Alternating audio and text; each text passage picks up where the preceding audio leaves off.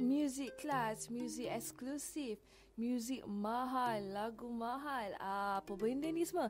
Ini adalah salah satu orang cakap level ataupun label yang diberikan untuk muzik jazz di Malaysia. Dan kalau anda pernah dengar lagu Sheila Majid, iaitu Sinaran, mentari menyinari, itu antara baik-baik lirik lagu popular yang didendangkan oleh Ratu Jazz Malaysia, Dato Shiela Majid. Dan sehingga hari ni, lagu tu menjadi ataupun mendapat tempat di hati semua peminat tak kira kelompok usia. Dan dalam masa tempoh lebih kurang 30 tahun, jazz berada di bumi Malaysia, dan penyanyi itu still juga menjadi idola untuk semua golongan peminat muzik sebenarnya. Dan hari ini kita akan bercakap semua tentang jazz. Kita akan borak semua tentang jazz.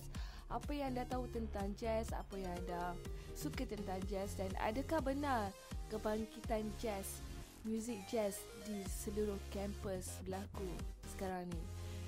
Korang boleh komen di Facebook dan juga di Twitter My Campus Radio. Dan kita akan bercakap banyak lagi benda. Kita akan interview kawan-kawan kita di kampus. Adakah benar mereka meminati muzik jazz? Apa yang menyebabkan mereka suka sangat muzik jazz ni?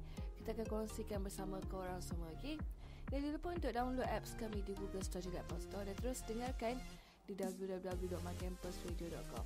Dan kejap lagi kita akan kongsikan semua benda menarik tentang jazz untuk korang semua. So stay tune bersama My Campus Radio. Jom berubah bersama. Muzik jazz adalah muzik tradisional Amerika Syarikat yang dikembangkan oleh warga Afro American di Amerika Selatan, yang mula orang cakap dikenali pada abad 19 hingga 20. Dan sebenarnya muzik jazz ni dicari lahir daripada perpaduan muzik Eropah dan juga Afrika. Dan mereka memberikan pengaruh dalam jazz yang berupa ritma yang sangat emosi, yang sangat chill, yang sangat slow down. Dan sebenarnya kalau nak ikutkan, kalau di sana sebelum ni muzik ini adalah muzik untuk di kalangan slave.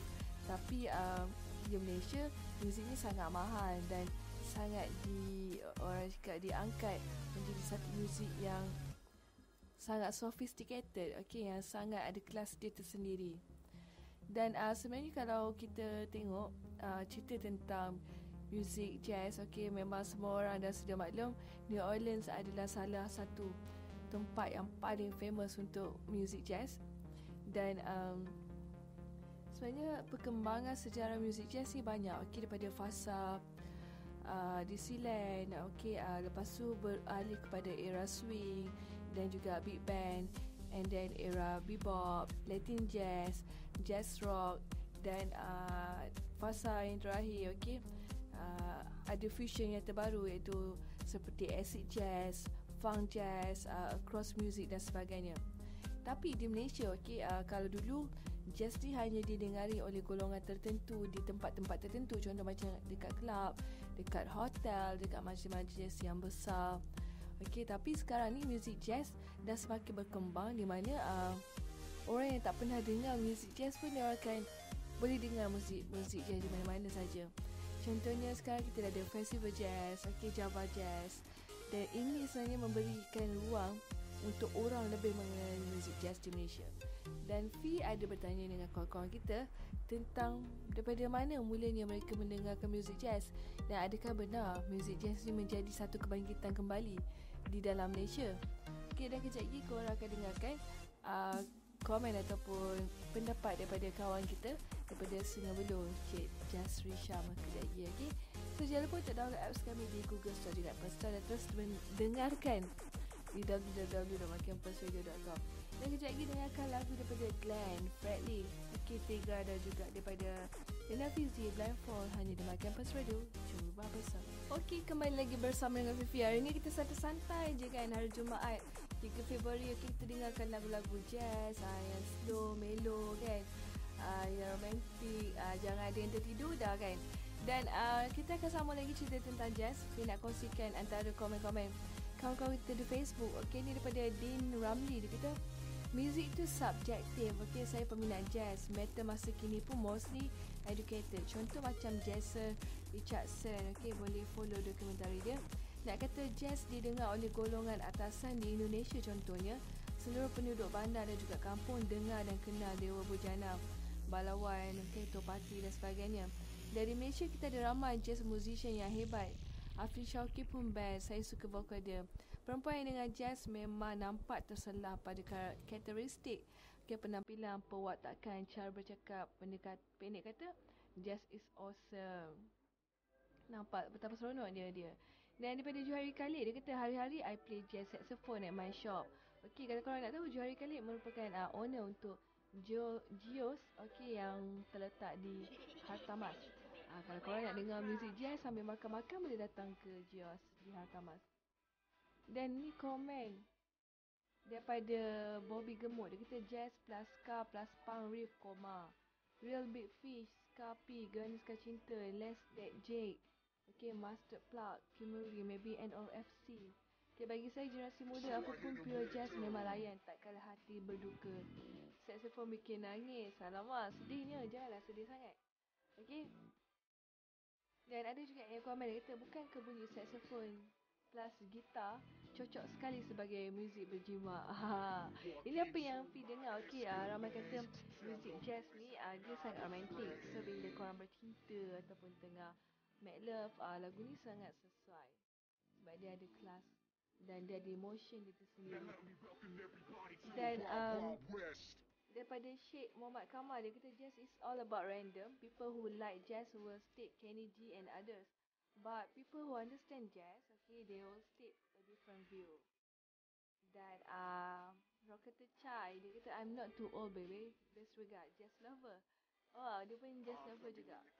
Dan itu antara komen-komen kau di Facebook. Okay, memang orang kata ramai sebenarnya peminat jazz ni. Dan Fi percaya kebangkitan muzik jazz di kalangan kampus, okay, sekarang ni semakin berleluasa. Di mana ada juga kursus-kursus muzik ataupun kelas muzik, okay, yang menawarkan muzik-muzik jazz. Dan Fi banyak lihat di UiTM contohnya, terlalu banyak muzik jazz diperkembangkan dan mereka sendiri membuat persembahan orkestra bersama dengan jazz. Dan Fi ada lihat video mereka sangat awesome, okay?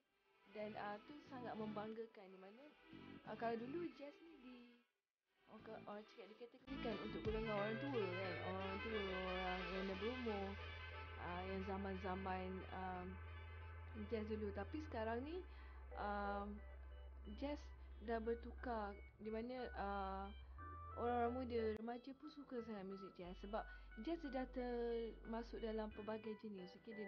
Dia dah blend dengan muzik lain, okay, contohnya macam ska tadi kan. So bila dah macam jazz ni sebenarnya, kalau kita tengok subgenre dia bukan sekadar jazz saja. Dia ada bebop, dia ada Latin jazz, dia ada mainstream jazz, progressive jazz, soul jazz, swing dan sebagainya. Tapi bila dah difusionkan genre tu, okay, tu yang datangnya acid jazz, jazz funk, Manila sound, punk jazz, ska jazz, neo soul, tu semua dah tergolong dalam kalangan genre jazz. Dan kalau ikutkan untuk scene yang memainkan jazz bukan sekadar di New Orleans, okay, di Australia, di Japan, India, Haiti, Netherlands, Spain, UK, itu semua antara negara yang memainkan muzik jazz dengan sangat-sangat cakap power. Dan kalau korang nak tahu juga, Louis Armstrong, okay, antara pelopor muzik jazz, dan dia antara contribution untuk trumpet player dan juga merupakan seorang komposer juga singer. Dan Fi pernah dengar, Fi dan pernah lihat dia punya video ataupun filem yang tu memang best lah. Korang kena layan sendiri, okay? Dan kejap lagi kita akan kongsikan lagi cerita tentang jazz. So stay tune bersama Makan Pas Radio. Jom berubah bersama.